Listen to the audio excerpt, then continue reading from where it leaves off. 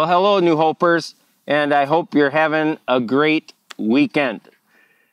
I'm excited to meet with you as we continue in our series called Peacemakers, Live Like Jesus.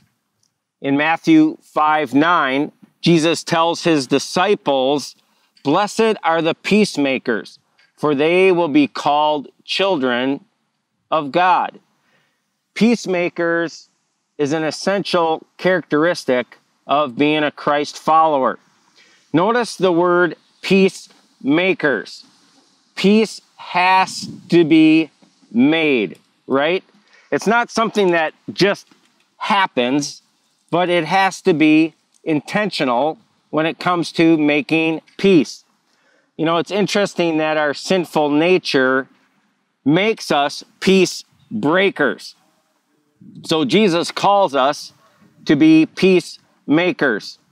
This is especially important in today's world where we have these tensions right now, especially of black and white racial conflict.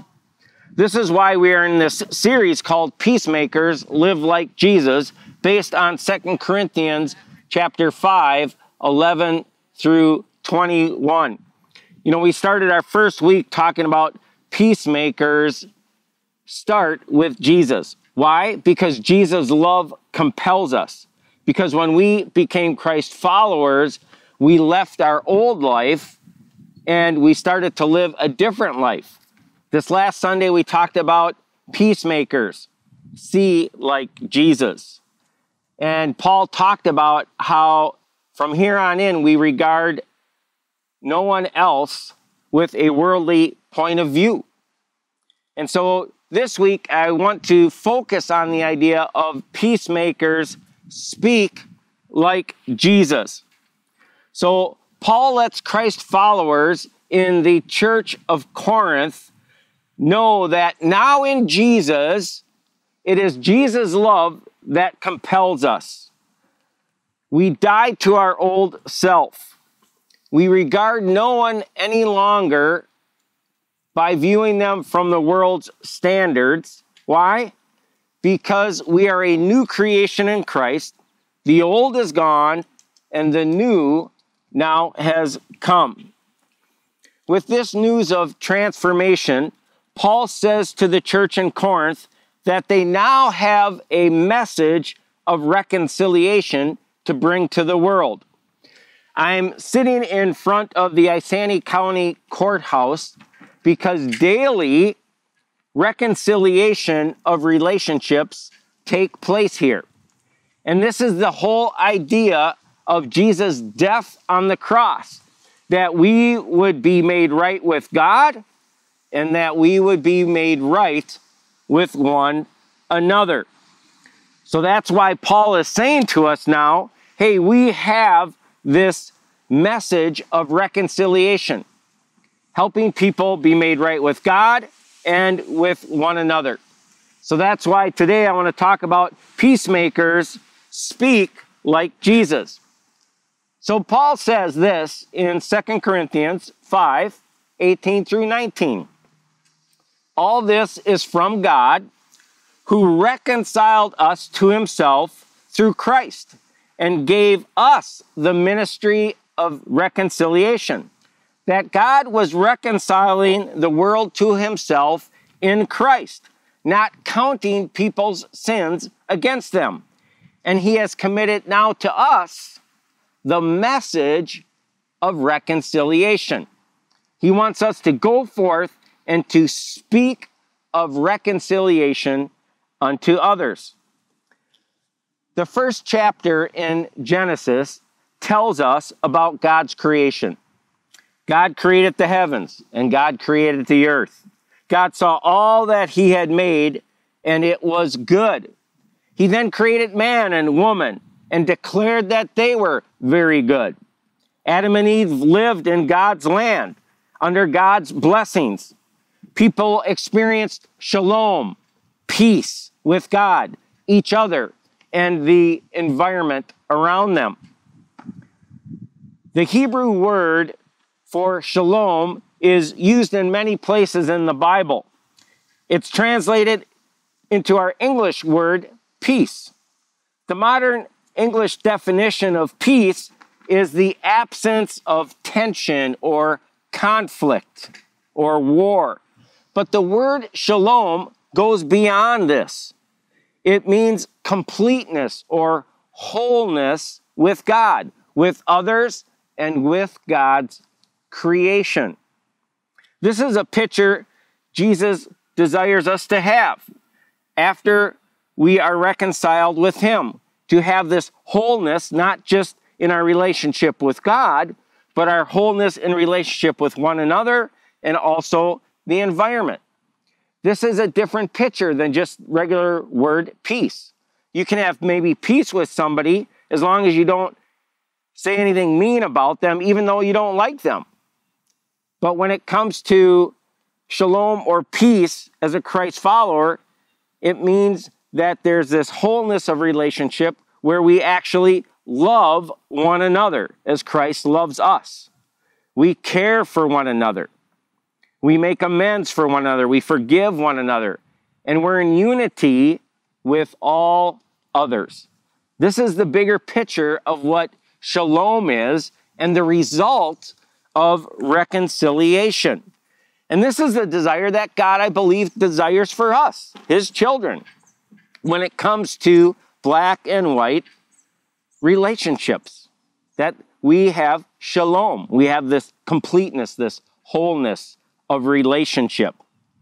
But we see, however, in Genesis 3, we are told that God's creation was spoiled by sin.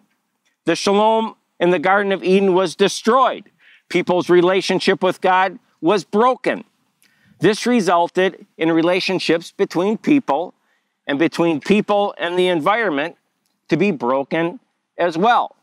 And thus, that is why Jesus came into the world, to make that relationship right again between us and God, between us and others, and us and our environment. You know, the rest of the Bible story, really from Genesis on, is the story of restoration, of reconciliation between God and His people, between each other and His creation. Colossians 1:19 and 20 says this: "For God was pleased to have all His fullness dwell in Him," meaning Jesus Christ, "and through Him to reconcile Himself all things, whether things on earth or things in heaven, by making peace through His blood shed on the cross." Jesus brings people back into right relationship with God, with each other, and with creation as a whole. It's interesting that in the New Testament, upon Jesus' death, in Matthew 27:51, it says this: "At that moment, the curtain or the veil of the temple was torn in two from top to bottom."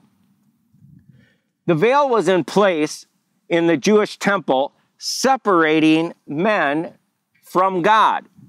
The high priest could be the only one that would be allowed into the Holy of Holies once a year on the Day of Atonement to bring sacrifice for Israel's sins. Matter of fact, they would tie a rope to the high priest's ankle when he went into the Holy of Holies, just in case something would happen, and they would have to pull him out because nobody else was allowed to go in and be in God's presence. The veil, the curtain, separated God from everyone else. You know, it's interesting, the design of the temple where the Jews worshiped. It started out in the outer court where it was called the court of the Gentiles. That's where the Gentiles could meet. But they could go no further. There was a sign between the court of Gentiles and the court of women. And the sign said to any Gentile who would pass this gate, they would succumb to death. I mean, that's how serious it was if a Gentile tried to get closer to the Holy of Holies. But then you had the court of women, which was for Jewish women. But then from there, you had the court of Israel, which was for Jewish laymen. And then you have the court of Israel, which was for the common Jewish man. But then the court of the priests, which served the temple. But from there, it was the Holy of Holies, meaning just for the high priest to go in once a year. That's what separated us from God, this big curtain. And it was a picture of our sin separating us from a relationship with God. But when Jesus died on the cross in Matthew 27, it said at that moment, that veil was ripped from top to bottom. It was a very thick veil. It was made of violet, which was of royal color. It had in it, sewn in, cherubim, angels, because angels were ones who protected God, protected people from being in his presence. It sort of gives us this picture of going all the way back to Genesis when Adam and Eve sinned and were escorted out of the garden, out of God's presence. God put cherubim, angels, at the entrance to keep them from his presence. Why? Because God is holy and we are sinful. But we see that through the cross, Jesus comes, rips this veil, this curtain, so that we now can have relationship with him. We can now be reconciled, made right with him. This is a picture of what it looks like for us to be made right with our black brothers and sisters, with our white brothers and sisters, with all those of different racial cultures. God brought reconciliation between our relationship and him, and with that reconciliation, he calls us now as Christ followers to be peacemakers and to speak the message of reconciliation, making right our relationship amongst our black brothers and sisters, our white brothers and sisters, our brothers and sisters of all nationalities. That is God's desire for us. And that is what Paul speaks of when he says, now we have this message of reconciliation, making right relationships with others. And we as Christ followers should speak of this and should communicate this out in our world today. You know, at this courthouse, as I said earlier, there's all kinds of individuals that walk into this courthouse with estranged relationships. And they meet before a judge.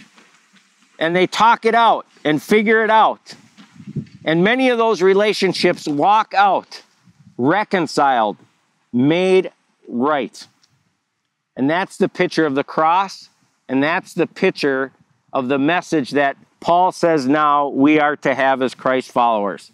We are to be peacemakers and speak like Jesus.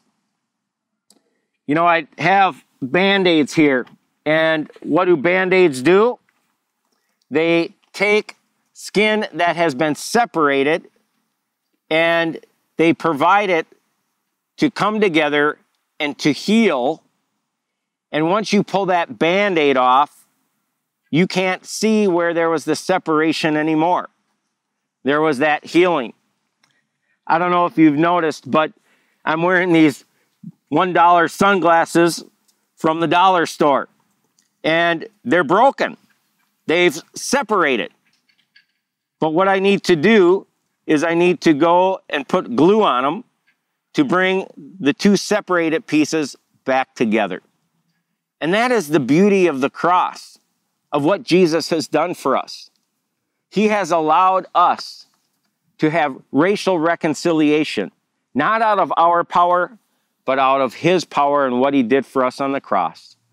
And so Paul's challenge to us in 2 Corinthians chapter 5, 18 and 19, is that because we have experienced reconciliation, we are now to go out and reconcile our relationship amongst others, because it is reconciled, it is made right with our God. So my challenge to each one of us here at New Hope is to go and to spread the message of reconciliation, and that it would start with us being right with our black brothers and sisters, and that they would be right with their white brothers and sisters, and that we would reach out to all nationalities and be reconciled and made right. So let's pursue that, New Hope, and let's be reconcilers in our day-to-day life. Let's pray. Father God, I pray that you would help us to be serious about this message of reconciliation. Because when Jesus died on the cross, the curtain was torn, and we were allowed to have relationship with him. We are made right with our God. And I pray that from that, we would go and be made right with our brothers and sisters of color. And Lord God, that you would give us the power to do so. I pray that we'd be serious about this, because you call us to this as Christ followers. You call us to love our neighbors as ourselves. You call us to love one another as Christ has loved us. So I ask this and pray this over each New Hoper in your holy name. Amen. Have a great day, New Hope.